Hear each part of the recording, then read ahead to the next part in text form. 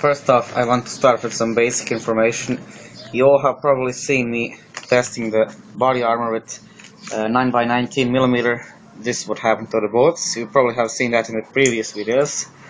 I have some unpublished results with a 7.62x25mm Tokare round Yugoslav surplus, and they look really nasty after they have been recovered.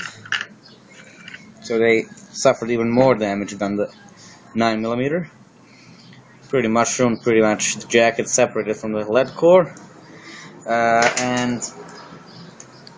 The test you have seen on the video was conducted with a 7.62x39mm round, a full metal jacket, 124 grain, 123, I don't know.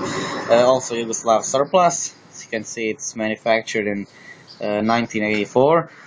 So it's very powerful round, definitely powerful than both of these already tested. What happened to those rounds is that they turned to basically powder.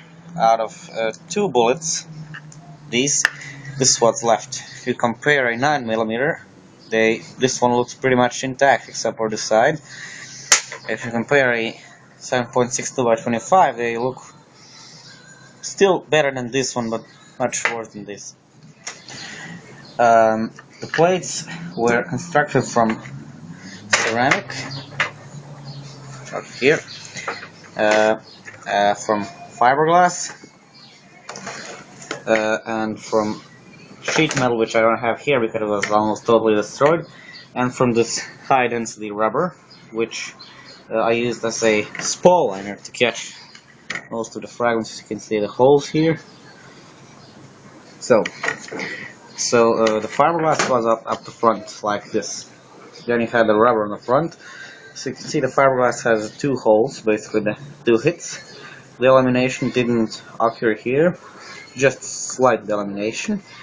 As you can see, it burned a lot of fiber. So the order of placement was first this fiberglass plate, then we had the ceramic, a very tough ceramic.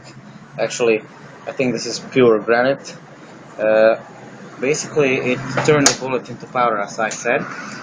And as you can see here, there is about 1.5 inch of spacing between the shots, and those areas within a radius of 2 inches were totally compromised. But if you hit anywhere else on the plate, you can see that there's pretty much still enough ceramic to stop at least 1 or 2 bullets, the AK bullets, I mean. Then the ceramic was on this, as you can see, the imprint of the ceramic.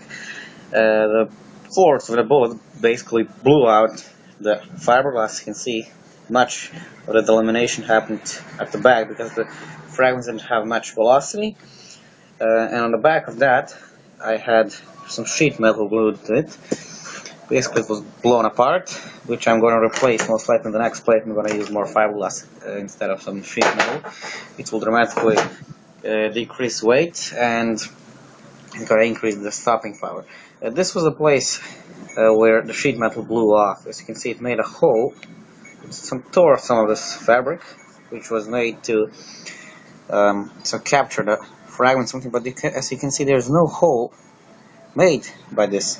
These 2 holes were made by 9mm steel jacketed and standard full metal jacket. This is basically a soft armor panel I was testing.